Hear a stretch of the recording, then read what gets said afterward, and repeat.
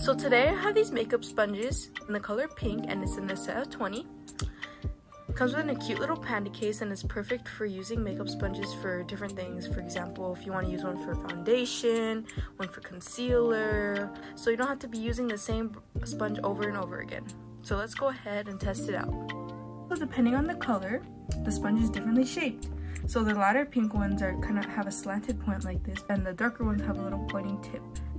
So as you can see, my makeup's all worn out from the day, and if I need to do a little fixer-upper, I can get a little bit of my concealer, use a tiny brush, makeup sponge to clean it up.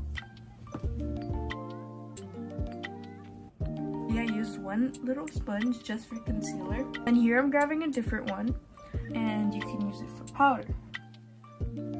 So you could really use these little sponges on the go to replenish your makeup, to even do your makeup.